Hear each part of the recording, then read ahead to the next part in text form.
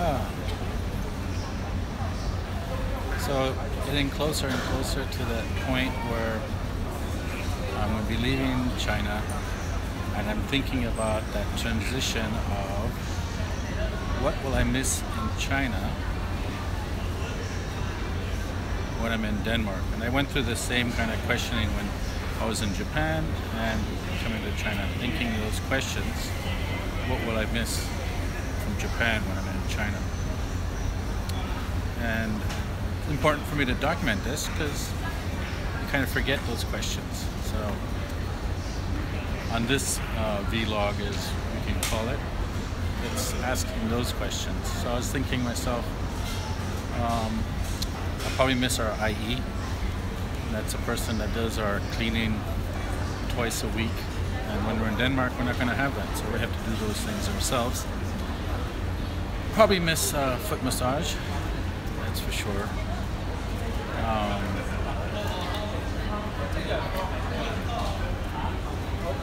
And I'm guessing there's going to be conveniences that you find in China. One of the things you can do is last minute planning and things get done sort of instantaneously.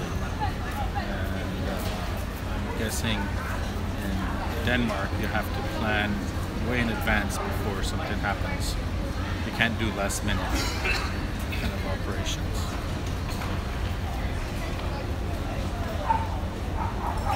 I know I'm going to miss this place. This is the Muslim noodle shop. This is where I go a lot for my lunches. And you can see the noodles. I'm always going there for lunch. It's just it's like a ramen noodle, but it's made from scratch right here. I know that'll be something I'll miss. I'll probably be looking in Denmark, finding ramen shops, something close to this.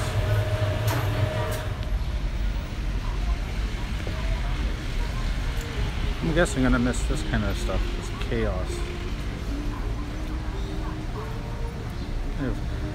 I know in Denmark they have bikes and they have bike lanes. They've got them here, but we've got a bit more chaos.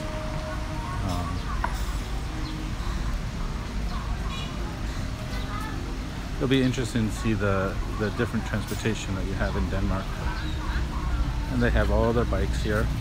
Lots of electric sort of scooters. It'll be interesting to see what is over there. Hey, look at that scooter right there.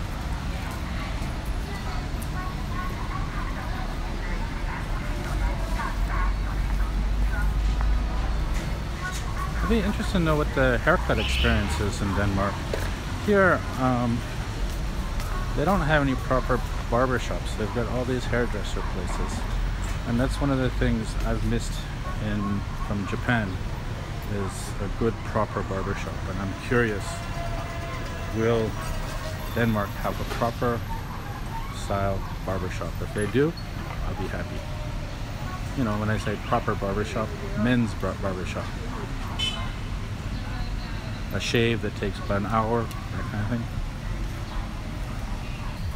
This is one of the local dumpling places, steam bun place. I'm sure that's not available. And even in places where I've seen it available, it's tremendously expensive. Yeah, food, I think food things will be the one I miss a lot. But then I think the breads and the bakery stuff that we find in Denmark, I love. Do you see all the trees here? So many trees here. Look over there on the side. This is special about Nanjing, I think. You just have a lot of trees and it's green all year round. And I'm guessing I'm going to miss that aspect. What I've been doing is walking virtually through Denmark or Copenhagen, and I noticed a lot of the streets, they have beautiful architecture, they've got these wonderful sidewalks, but they don't have any trees. And I'm going to be curious what's going to be my reaction, and I'm trying to prepare myself to come to expect that the In the city of Copenhagen, there's not a lot of trees. You'll find trees in parks, but along the sides of roads, I'm suspecting I'm gonna miss that aspect of the abundance of green that we see here all year round. Something I always take for granted is this really nice garden that the school has, and this is, I think, unique to our school. We get to pass through it every day as we're walking into the building and to our offices, and all through the year you've got a different look. So in the fall you've got the fall colors, in the spring you've got the spring colors, now you've got the summer, and just another example of the greenness that we have. I know I'll miss this one.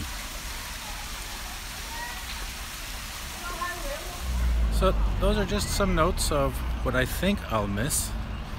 I'll post this and make another post, maybe in Denmark, to confirm or deny any of these suspicions of what is missed. That's the great thing about travel and going to a different place, is you form these different stereotypes of the new place that you're gonna go, and then you find out later how incorrect or correct you are with those stereotypes. We'll see.